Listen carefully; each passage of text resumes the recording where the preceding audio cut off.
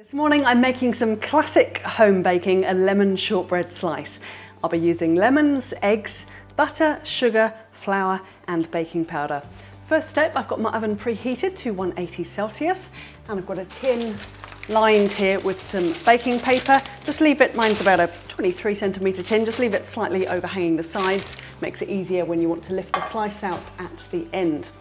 So first thing I'm going to do is measure out my butter. I'm using West Gold, good kiwi butter, 220 grams. And I'm going to add in the next ingredients, 2 cups of flour, which I've got measured out here. If you don't have a sieve, that's fine, doesn't really matter too much, but I've got one so I'll use it. And I'm also going to sieve in half a cup of icing sugar. So I'm going to zest in.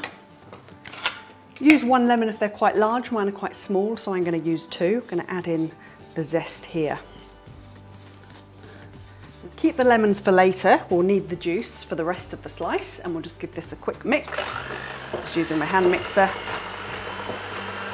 Just want to sort of cream that all together till it forms light breadcrumbs. So we're going to push this into our lined tin. Just scrape it in. And then we'll need to push it down quite firmly. We'll push this down and that's going to bake in the oven until it turns, you do need to push it quite firmly, until it turns lightly golden. The base has cooked in the oven, just turned a nice light golden brown. Now time to make the luscious zesty lemon topping. First thing is to zest 2 lemons. I've got mine ready to go here. And then put the lemons to one side because we're going to use the juice and the lemon we zested earlier too for the base. In a bowl, I'm going to crack 4 eggs. So these lemons that I'm using, they're from my garden. Also going to add in caster sugar and some lemon juice. Just pour this straight in from here that I've juiced. Give this a quick mix, the old hand mixer.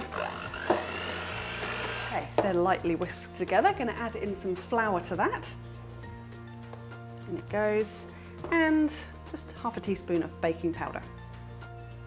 I'm going to give that a quick fold together.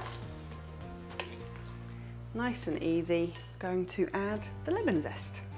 Mine's a touch on the green side. My lemons weren't 100% right, but they're good enough.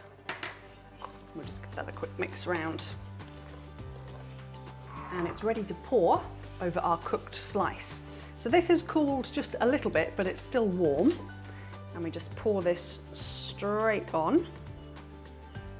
Beautiful. This is why you want that paper to overhang a little, because it will fill up quite deep. So this is ready to go into the oven now, and it's going to bake for about 20 minutes until it's set. Here is my finished shortbread slice. Very simple recipe. Sometimes those are the best, I think. A nice buttery shortbread base with this golden lemon tangy topping on top. I'll just finish it off with a little icing sugar to dust as well.